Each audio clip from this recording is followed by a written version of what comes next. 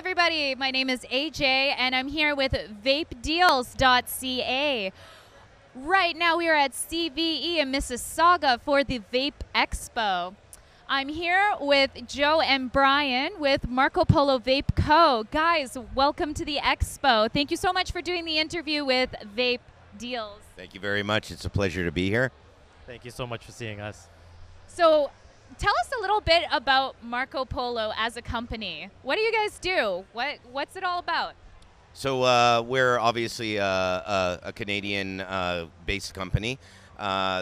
It was first when we first started in the industry. Brian and Aaron are the owner of a very reputable vape shop. Myself as well, and we basically joined forces to create Marco Polo. And the whole idea behind the company was to create a very nice, clean-looking brand that has a story in behind it. And Marco Polo was the perfect platform. We basically release flavors, and every flavor is based on a very significant year in Marco Polo's journey, so people can, not just experience the flavors, but experience the story and the journey of Marco Polo himself. That's really cool. I'm going to bring this over to Brian now. So Brian, with the Marco Polo theme of the brand, why is the Marco Polo name so important?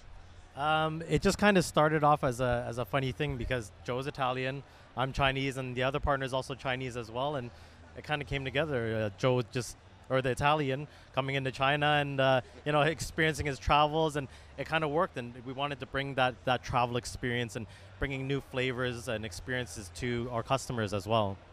That's an amazing story, and I also really enjoy the Marco Polo travels. It's a significant part of history, such an influence. So, how has the Marco Polo brand influenced the flavors that you pick for your vapes? Brian, you can take this one. Oh, Brian, it's up to you. It doesn't really inspire the flavors. Only the naming, mostly the naming convention. So each flavor that we release, it is named after one of the milestone years of his travel. So for example, our first flavor, the inaugural flavor, is 1271, which marked the year that Marco Polo left Venice for China.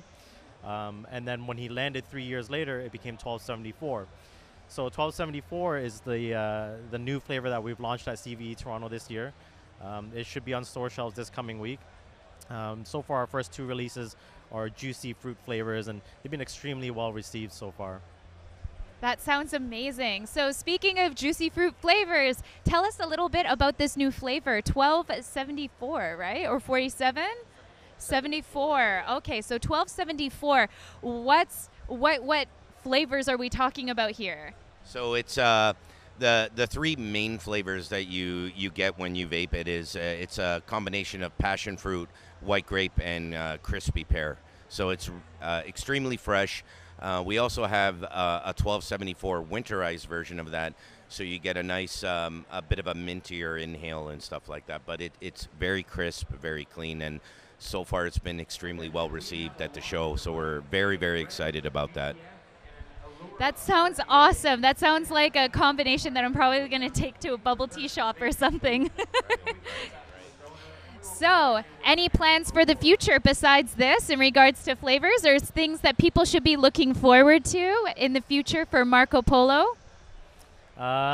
Things are under wraps at the moment. I know our first two releases are fruit flavors. We do have fans that like more savory flavors, so we are working on some of those as well. We can't really say what's going to be released at this time or when, but hopefully soon.